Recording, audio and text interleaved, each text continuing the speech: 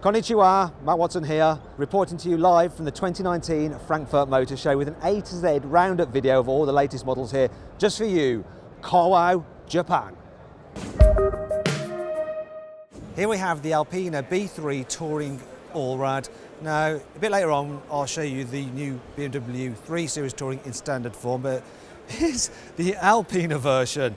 So this uses the M3 engine, 0 to 60, under 4 seconds. It's also got, obviously, X-Drive for added traction. Also, it's got some Alpina wheels, Alpina grille, and inside they've reworked it slightly to make it feel a little bit more luxurious. Here on the Audi stand, there are absolutely shed loads of new cars. I'm going to start with this. Now, you know the drill by now, people. So it's jacked up slightly. It's got some extra cladding to make it look a bit tougher. And in terms of engines, we're talking diesel only. Yes, it's the SUV for people who don't like SUVs. Next up, we have a proper SUV rather than a jacked up estate car. Well, actually, it's not really much of a proper SUV. It's more of an inflated hatchback. It's the Q3 Sportback. So you've got a sloping roofline compared to the normal Q3, so it's a little bit more sporty. That guy's in a serious hurry. I think he needs the loo. And does that affect rear passenger space? Well, come on. I think it looks cooler on the outside. On the inside, it's a little bit tighter for headroom, but you could live with that. This is the facelifted Q7, so it now has a grille similar to the Q8. More importantly though, it's also got the Q8 interior, so it now feels much more up to date. Now we come to Audi's 4 autonomous concept cars, which allow you to sit back and relax and let the car do the driving for you. Now they all have AI in their name, so there's the A-Icon, which is for long distance stuff. You basically get in it and it'll drive you up the motorway. You don't have to do anything. Super relaxing, super luxurious. Then there's the AI Me, which is a little city run around. Then there's the AI Race, which is a super sports car. Now these cars have all been revealed before, but what's new today is the AI Trail, which is some hardcore off-roader, which also has some autonomous tech. This is the new S5 Coupe. No longer is it a 3-litre V6 turbo petrol, it's a 3-litre diesel. 350 horsepower though. However, kind of leaving me cold.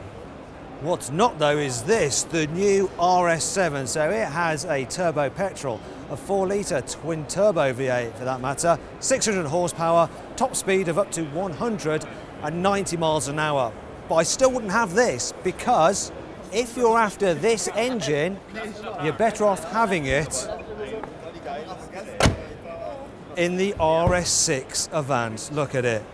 This is super cool, love it with the wide wheel arches, the estate bodyline. It's better, isn't it? So here we have the new BMW M8, and it's the competition. So 4.4 litre, twin turbo, V8, 625 horsepower, 750 Newton meters of torque, so a bit less than a Mercedes. Match your jacket to the car. Get out of it, go on, go back to your own channel, Henry. So yeah, it does match, and I do actually like this paintwork. It's a kind of matte, chromy blue. Looks super cool. Now I'm going to be driving this car very, very soon, so make sure you subscribe to this channel, hit the bell icon, and I'll be doing a review of this wonderful M8. Here we have the new X6. This is not the best angle to be showing you really, because the X6 is all about the rear end, so come on, cameraman, in the wrong place. Look, look, look, look, look. This is what matters. You stand over there. God, having to direct it like this. See, this is what matters. Ow! I just opened the door into my arse. It's all right. This is a motor show, people. This is what matters. The sloping roofline and how much space there is in the back. Hopefully I won't whack her on the arse. There we go. Thank you very much. Good timing. Let's see if there's space in the back. Come in here. Okay, come on, it's all across. What does that sloping roofline do for headroom? Oh, crap. It's very tight. I'm just about okay, but I don't know if you can see anything because it's very, very dark in here. Very dark. Speaking of which, here we have an X6 in a new paint called Vanta Black, and it's basically the darkest material known to man. It absorbs 99% of all light. It's pretty much like a black hole, so light can't escape from it, and you can only see the outlines of the car. It's totally insane. I think if I get too close, I may get past the event horizon and then just turn into a whole stream of liquid plasma and never be seen again. So I'm not going to, but there you go. The darkest BMW X6 in the world, like ever. So here we have the 8 Series Grand Coupe, 8 Series up front, Coupe 4-door at the back. 8 Series normal Coupe is just absolutely cramped in the rear. So let's see what this is like. Come on in. Come and check it out with me. Yeah, well, anything's better than the normal 8 Series. It's not exactly palatial, but it's all right. I could do quite a bit of distance in this. Nice. Here we have the BMW iHydrogen Next fuel cell vehicle. So it's due out in 2022. It's powered by electric motors. The benefit of using hydrogen over a normal electrical system like charging batteries is that you can fully refuel this thing in 4 minutes. It's still zero emissions. Sticking with the zero emission theme here on the BMW stand, we have the C Evolution scooter. So it's electric powered. It's got a range of about 100 miles and can do 0 to 60 in around 6 seconds. Yeah, I prefer cars. A few moments later. All right, yeah, we're going to stick with 2 wheels for now with this, the BMW Vision DC Roadster. It's a concept motorbike.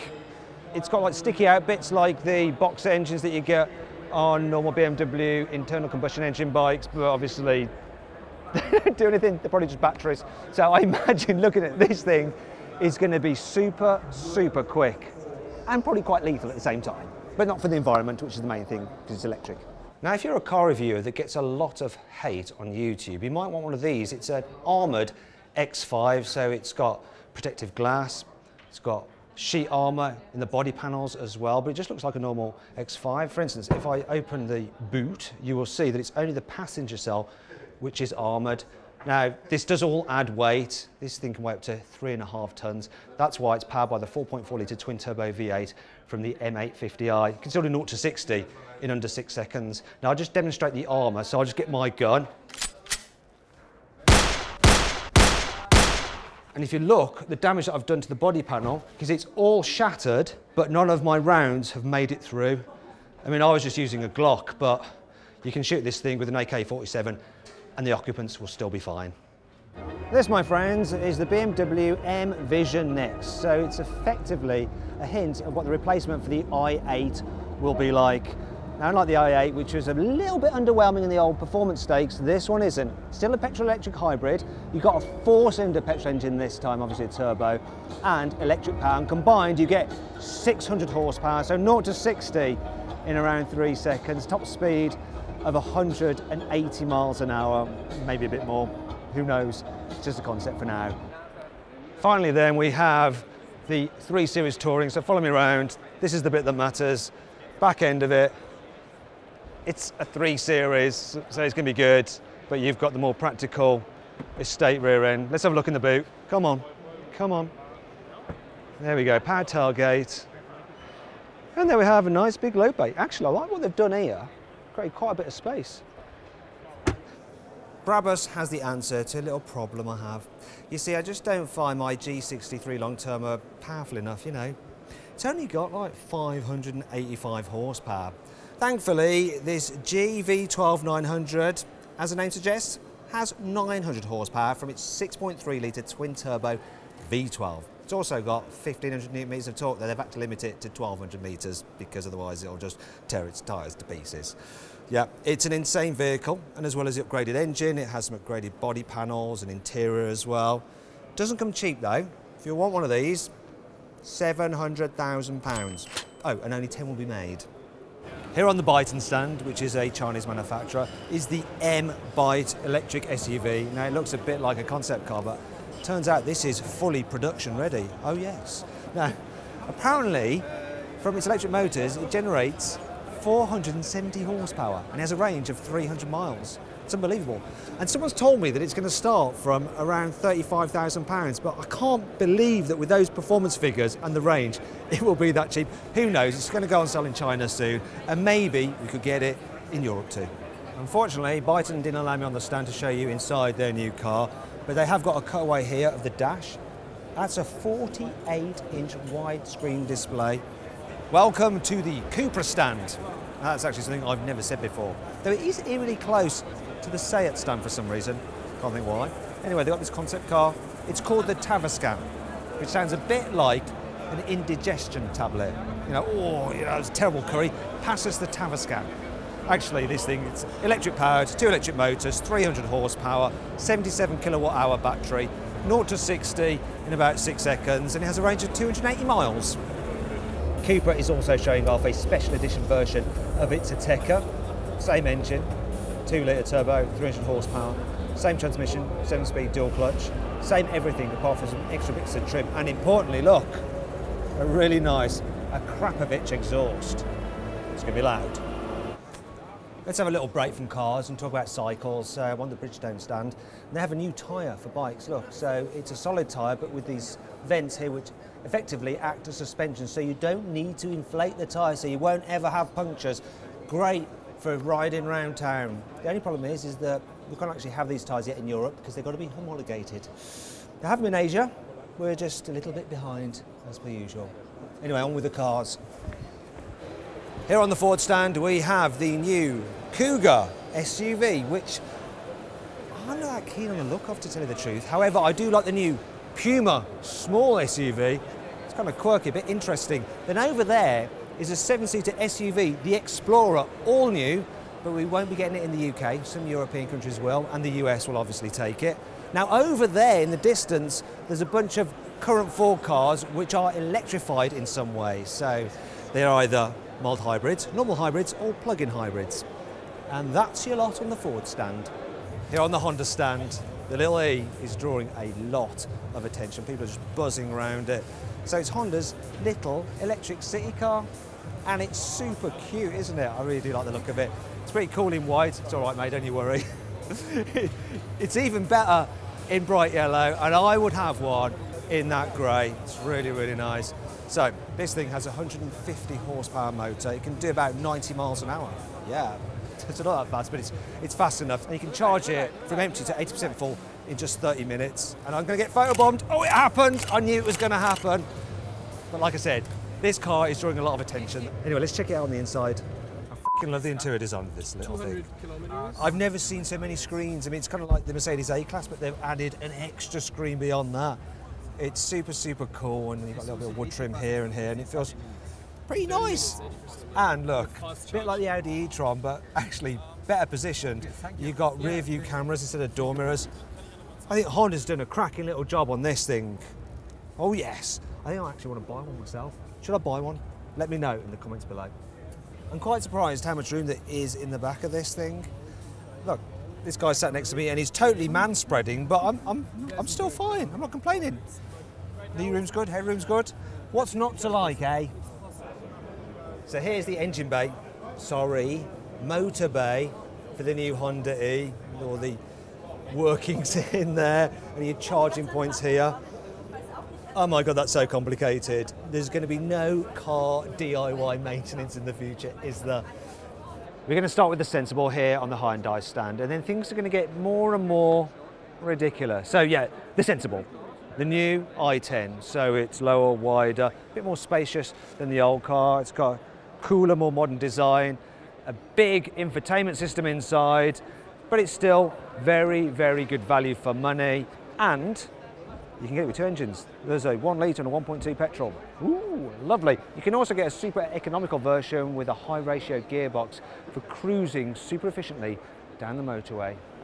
This is the Hyundai Nexo, so it's a fuel cell car.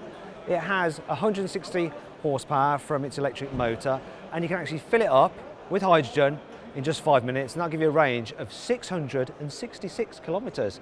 So that's the number of the beast. The price is quite beastly as well.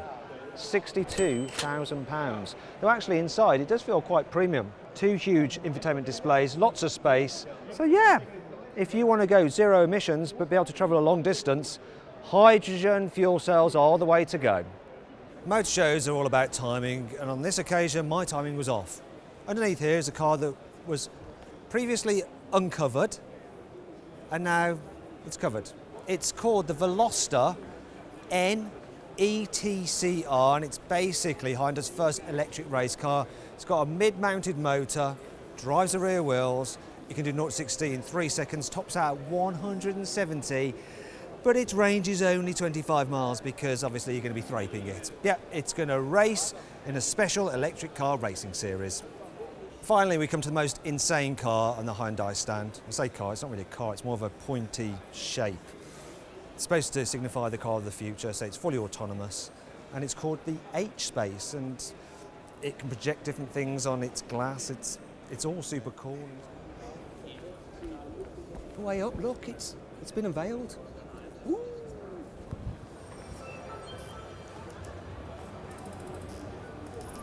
Yeah, I don't really know either, but it's kind of cool. Here on the Hongqi stand, actually you don't pronounce it like that. I think it should be Hongqi. Now the Chinese viewers will know whether that's right or wrong. Anyway, we have an electric SUV, which is world premiering here today. And it's kind of like a cross between a Range Rover, a BMW at the front, and a sort of Mansouri as well. Eventually that's going to go into production apparently. It's all electric. Now over here something a bit more interesting. So we have a sports car, actually it's more of a supercar. It's a petrol-electric hybrid, uses electric motors and a V8, 0 to 60 in just 1.9 seconds. It's top speed of over 250 miles an hour. That's insane. Front looks a little bit like a McLaren Senna though, cross with a P1. Interesting, very interesting. The only new car on the Jaguar stand is this facelifted XE. Now there's some minor exterior cosmetic tweaks, where the biggest differences are here on the inside. So you've got a new infotainment system, it's slightly lower as well. You've also got the infotainment system down here, extends for controlling the climate control and stuff like that. You've also got a digital driver's display, and instead of the pop-up knob, you've got a normal kind of gear selector, which is just a little less fun. Oh, and in future you're going to be able to get this car with 48-volt mild hybrid technology. And that's about it really. There are quite a lot of manufacturers missing from this show. So no Peugeot, Ferrari, nor Volvo. Also Kia have been pretty cunning. So you can imagine them having the discussion, you know, like, oh, we don't want to spend on a full stand. Oh no, f it. Let's just stick our new Exceed in a box outside the show, save some money, winner. Here on the Land Rover stand, there is literally nothing new apart from a facelifted version of the Discovery Sport. Oh yeah, of course, there's the new Defender. Yeah, there's quite a few, actually. So we've got a long wheelbase version over there with an Expedition pack on its own roof rack and a raised air intake. We've got a Red Cross version there, which is completely basic, but it has some freshwater tanks on it as well.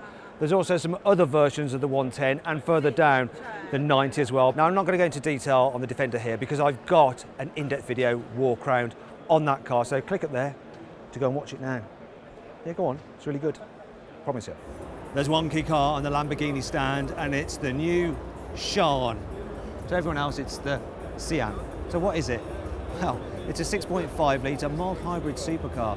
So it has 820 horsepower from its 6.5 litre V12. That's boosted by 35 horsepower by an electric motor. Yeah, all-wheel drive of course, 7-speed dual-clutch automatic gearbox, 0 to 60, 2.8 seconds. You've also got a top speed of 270 miles an hour. It is the most powerful and fastest accelerating Lambo ever done. Unsurprisingly, Mercedes is showing off quite a lot of new cars here at its home motor show. I'm going to start off with this, the Mercedes-AMG GLB 35. So I think you can probably guess what's going on with this car. It's got that 2-litre turbocharged petrol engine with 306 horsepower and 400 newton meters of torque, obviously four-wheel drive as well. Automatic gearbox, should be fairly rapid, not quite as rapid as the A35, which is obviously lighter. It's going to be more expensive though, £45,000 when it goes on sale later this year. And you know what, if I was buying this, I would not go for this colour. I don't think it suits it. You want some kind of grey. That Mercedes matte grey is awesome. So here we have the GLE Coupe. You know how these things work. It's the same as the GLE from about here, then you've got the sloping roofline to make it look more sporty. It means the Mercedes can charge extra for it. Yeah. Let's check out the space in the back, see what that sloping roofline does. Is it going to pass? Can it fit a Matt Watson in, sat dead bolt upright with his silly long torso? Can it? Can it? Can it? Oh, it's tight, but it's just about a 3-finger pass. This may look like a normal GLE SUV, but oh no, it's not, because around the other side there's another fuel filler cap, and it's got this little badge. EQ Power. Yes, it's the 350e hybrid.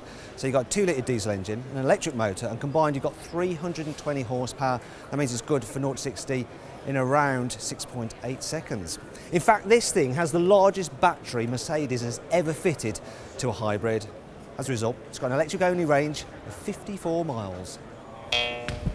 Now, this Mercedes Maybach S560 isn't new here today, but I just want to show you this, how good the soundproofing is on this car. So, Yeah, don't hear anything. But if I open the door,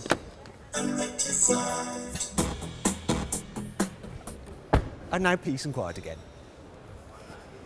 So guys, this is the paint scheme. I reckon you should have that AMG GLB 35 in, looks super cool. And this is the A-Class you should have if you don't want a diesel but you need good economy, because this is the new 250e plug-in hybrid. You've got a 1.3 litre turbocharged petrol engine combined with an electric motor, and that gives you 218 horsepower, so 0 to 16 6.6 seconds, but you have an electric only range of around 50 miles, which means that when you combine that together, and if you're clever with plugging in and charging it, you might be able to do 200 miles per gallon out of this thing.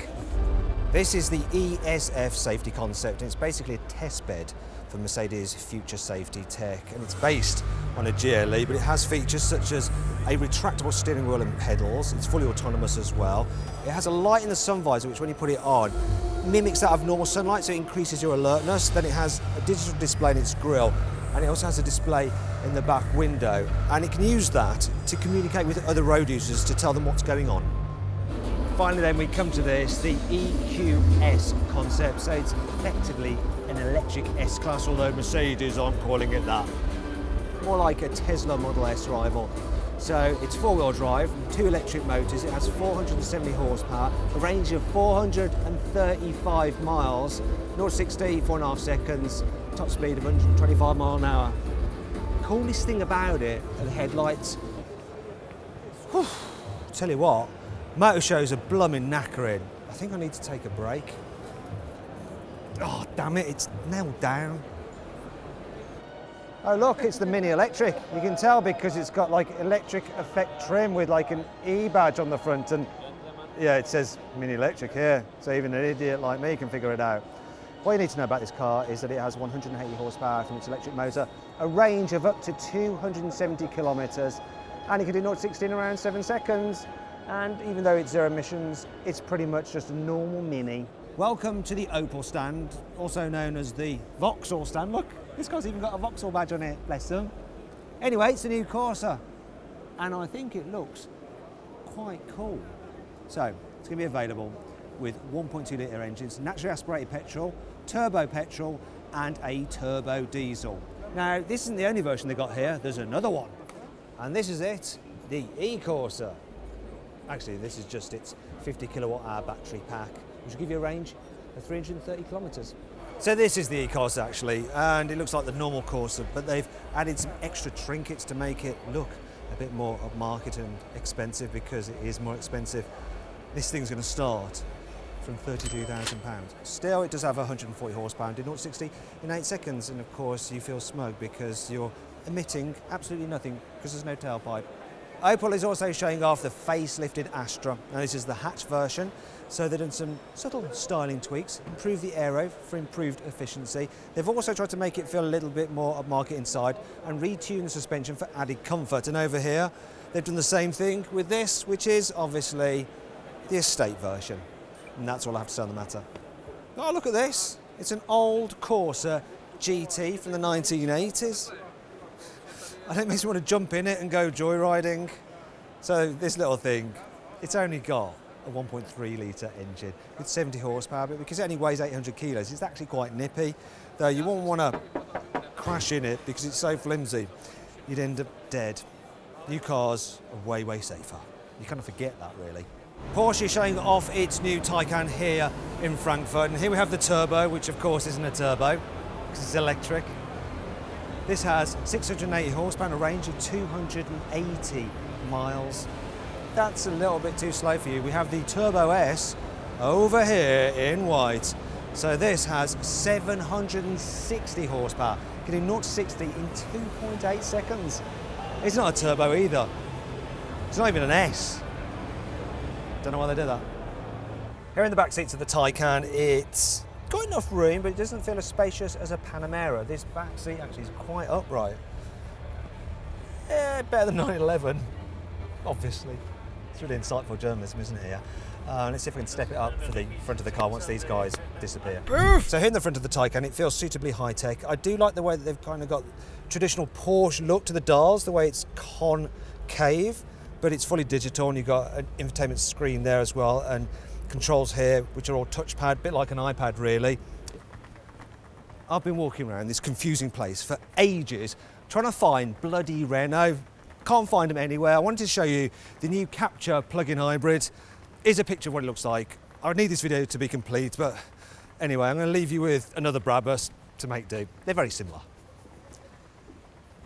This is the Ramsmobile Protos, and it's a strange looking car. In fact, it's a bespoke armoured vehicle, though it only weighs 1.8 tonnes because its armour is actually made from carbon fibre, Kevlar and titanium.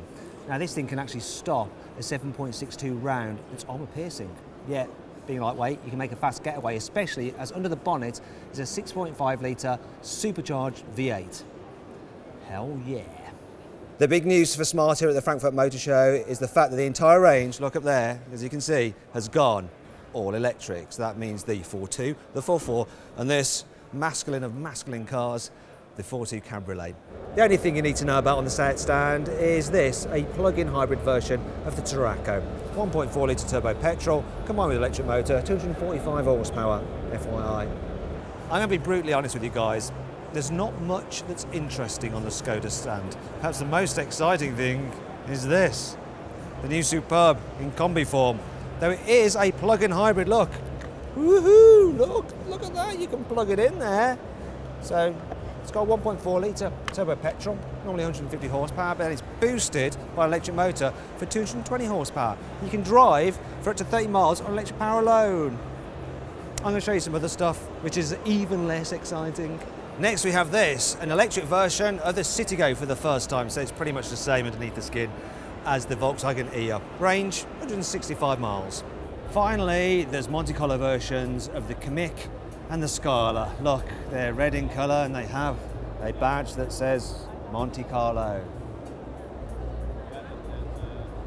Actually, I'm being quite disingenuous to Skoda. I think they make great cars, especially like the Karoq. Yeah, a bit of balance for you. Oh man, I need to take another break. Not again. All right, everybody, we're almost at the end. We're here at the Volkswagen stand with this, the revised e-up. So they've increased the range to 162 miles. Yay, party on, amazing.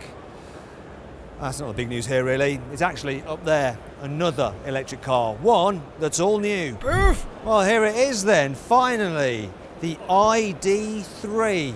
It is Volkswagen's first ever built from the ground up all electric car. You can think of this as an electric Golf. Actually, it's not a Golf, it's its own unique model. There will not be an electric Golf anymore. But if you want a Golf-side electric car, here we go, this is it. So, range, 340 miles. That's pretty blooming good. 0 to 60, 8 seconds. That's fairly nippy. And inside, it feels modern. Let's go check it out. Oof. I'm actually going to start off in the back seats because there's people in the front, but that's good because it shows you that even with someone sat in front of you, there's decent legroom in the back of this car. It feels roomy, and because it's electric, there's no hump in the floor like you get with a Golf for the exhaust system or the transmission tunnel for the four-wheel drive system on all four models. So yeah, all right in the middle too. The seats are a little bit cheap feeling though. I think they're supposed to feel sort of recycled. Yeah. Also, that is cheap-ass materials up there. Bit of a shame because the design is kind of cool. Headroom's all right for me. We need to check out the front though, so I'm going to need to get these guys out of it. Maybe if I do a sneaky fart, they'll want to leave. Well, there you go. The old fart ploy worked. The guys have buggered off. So I can explain the interior design of this car. So it's sort of futuristic. You've got this big screen here and everything is like a touch sensitive button. So no press buttons. It's all swipey stuff. Even the sunroof, like you move the blind by swiping forwards or backwards like that. And over here as well, you can control the driver's display by swiping there through different views and going through different modes. Everything is swipey. To start the car, you toggle this lever here. Reminds me quite a bit of the BMW i3. Yeah, it's not bad at all, and you've got voice commands as well, so you can say, "Hey ID, I'm cold."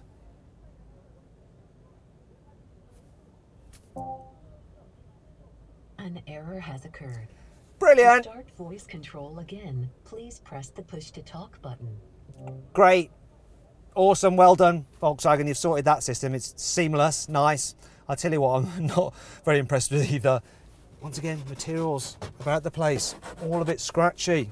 This is a £30,000 car, and in places it doesn't really feel it, though it is nice and squidgy up there. It's going to be interesting to drive it though. That's really what's going to matter, and whether it can do that range that it claims. Finally then, let's check out the boot. So here we go. Look, it's an all right size, and there seems to be some kind of e-scooter called a city skater in there. Great for in Europe or Frankfurt, such as here, where people whiz around on e-scooters. Not in the UK, where they're actually illegal. Good old UK. The ID3 is the first of a range of all-electric cars coming from Volkswagen, and there's some concepts down there which hint at what we can expect. So, oh look, a dune buggy, some form of MPV, less exciting, some SUV, which people will love obviously, but my favourite is an electric camper van, and beyond that is some form of electric saloon, which is kind of a bit meh. Just one last car to show you, it's just beyond here.